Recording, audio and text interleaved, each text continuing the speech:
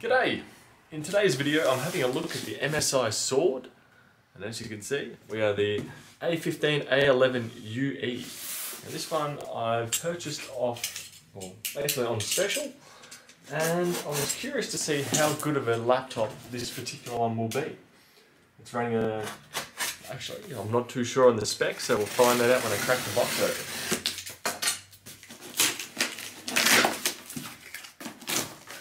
We have a much more gamery looking box inside the other box. So I'll toss that one away. And here's what we see. All fairly plain, simple print. Now, and here we go, here's our specs.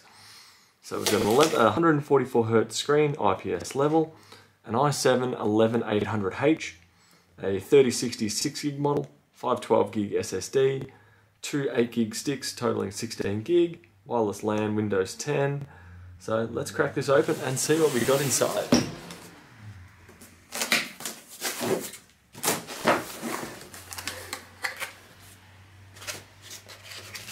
So looking inside,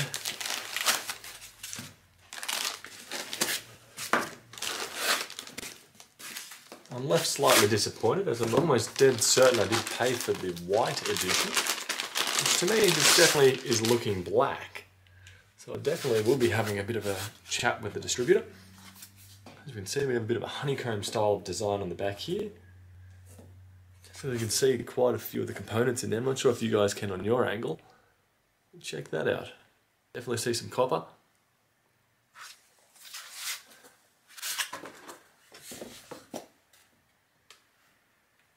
Opening it up.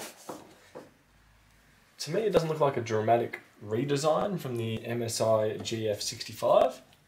A bit more smoother plastic they've used on this one as opposed to the other models. Curious if these will be speaker vents at the top here, or if they're just simply air vents. We have a nice subtle MSI logo along the bottom here. Overall, the design of it is very familiar, very similar with their other models.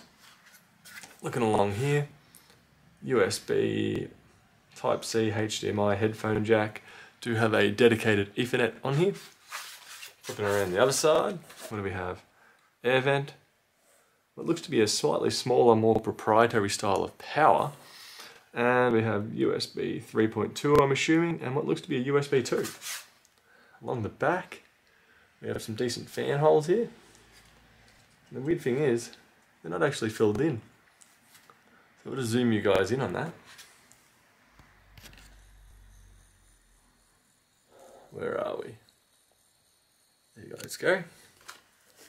Just have a look along here. I'm actually touching the copper itself, or at least the fins of the copper cooler. So that is a bit different. I would have expected that to be filled in a little bit more. As I can definitely see you being a bit prone to, essentially, let's say, accidentally push some stuff on the desk. You'd be definitely bending those fins. Looking along here. Where are we? I'm losing you guys, sorry.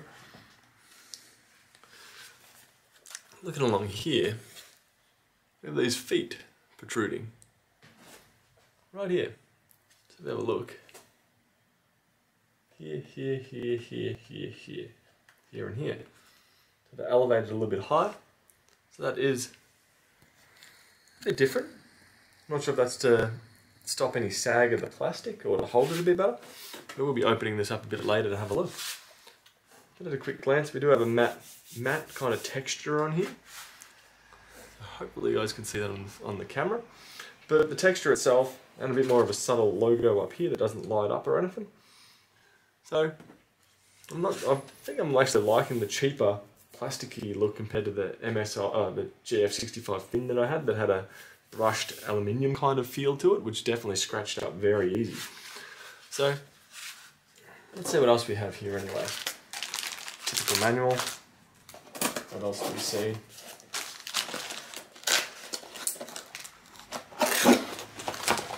What do we get inside the box? Charging, AU plug.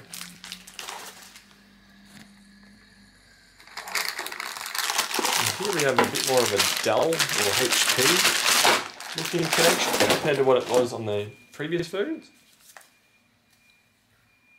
So plug itself, just a round barrel, single pin, similar to just most HPs that I'm used to seeing.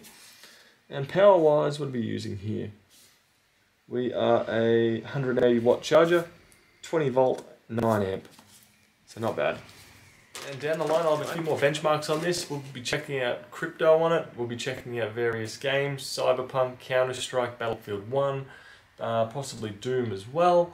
And I will also be going through the battery life and a few other different aspects of this laptop. So keep an eye on those for the future. And anyway, that will conclude the unboxing of the MSI Sword 15. Bye.